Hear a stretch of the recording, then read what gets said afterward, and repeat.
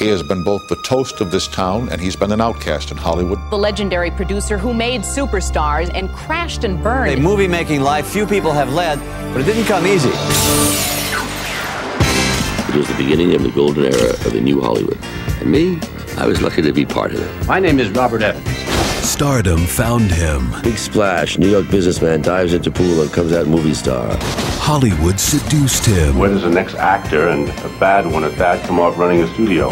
Success defined him. Godfather. Paramount didn't want to make the film. I think there were more pregnancies over a love story than any film ever made. Chinatown, first draft of the script. Nobody understood it.